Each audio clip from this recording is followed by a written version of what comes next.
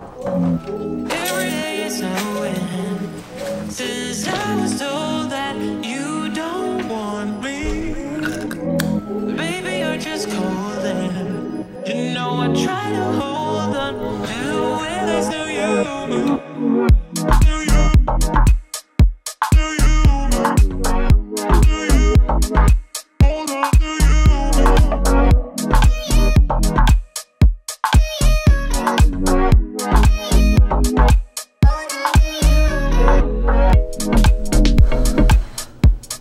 Oh my God, it's finally done. I came to the realization the other day that we've been in this apartment for like 6 months, 5 months. It's been 5 months. So the first time we saw this apartment in real life was the day we moved in here. Oh my God, this place is like 5 times the size of Vancouver. Actually 4 times the size. It's so big. I'm in our kitchen in Vancouver. I was a little bit uneasy about that. We did walk through on Skype, but we kind of didn't have any other choice. We came down a couple of times. We were gonna buy a house. Didn't really work out, and then we couldn't really find a good rental while we were here, and then we couldn't get into a lot of them anyway. So we ended up landing on this place. It's 3 times the size of our Vancouver apartment. It's 2 bedrooms, 2 bathrooms in this area. Moving in here, the walls were like kind of a creamy white color. The island was turquoise, and if you guys know me, I'm not like a big fan of color, except for I do like this navy couch. So I asked our landlord if we could paint, and he said yes.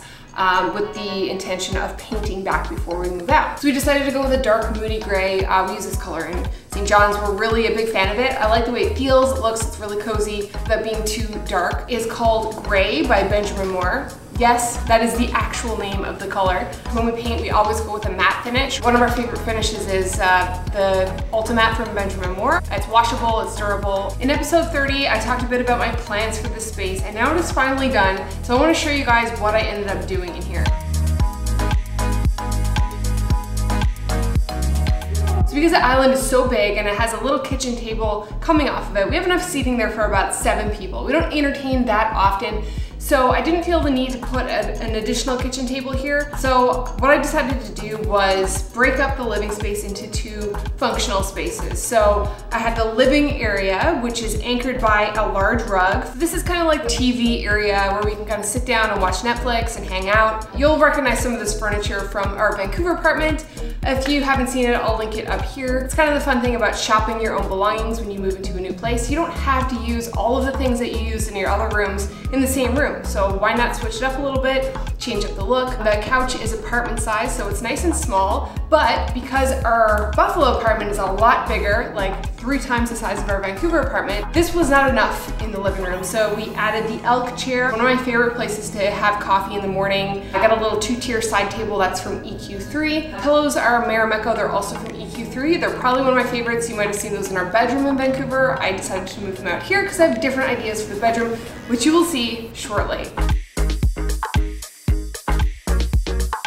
A lot of the candles are scented like cedar. This one is cedar and sandalwood. That one over there is like tobacco and something else. We really like those kind of woodsy, manly scents. This is the TV area. Back here, we've got more of a lounging area where we have the bookcase with our books, the record player, and then the rocking chair with a lamp over it. The rocker is from Gus Modern. I never thought I'd ever own a rocker. I'm gonna be 100% honest with you, and so glad I have it because it's very comfortable and cozy. I love sitting in it. It's just a bit of a different scenery from like the living area or the office. Our apartment is only 2 bedrooms. There's not a lot of places to go. So this kind of allows us to have a couple of different spaces to hang out in the one big space. Most of the products you're gonna see in our house are from either Gus Modern, EQ3, or CB2. And then you'll see a scattered few Ikea items in the mix as well. If you guys have seen this shelf, you probably recognize it from a lot of our videos. We did a little Ikea hack, so we added the wood vinyl and some of the glass shelves. Got a lot of questions about the record holder. That is from EQ3. It's a magazine/record basket situation. That's where it's from. When we moved to Buffalo, there's no real coffee shops really close. I have a lot of counter space, so I did dedicate a corner to my coffee area. So I have my sugar and my tea, my coffee, and then a number of different syrups and stuff like that in the cupboard below. Prints on the wall here are from my sister. She actually made them, which is really cool. I will link her blog in the description box below where you can see these prints. We kind of use every inch of this living space. It's kind of the perfect size. that is our living space. There is a little patio, but you know, we're still getting snow and rain in April. And I should be used to this because I am from Newfoundland, but I'm not. Oh yeah, it's not great. But I did buy a bunch of stuff for the patio, so I'm really looking forward to getting out there when the weather gets better and doing that. Office is still a work in progress. It's almost done. Bedroom, we're gonna do a full vlog on that shortly. So, if you like the video, give it a thumbs up, subscribe, and hit the bell so you get notified when we post new videos. We will see you in the next one. Bye!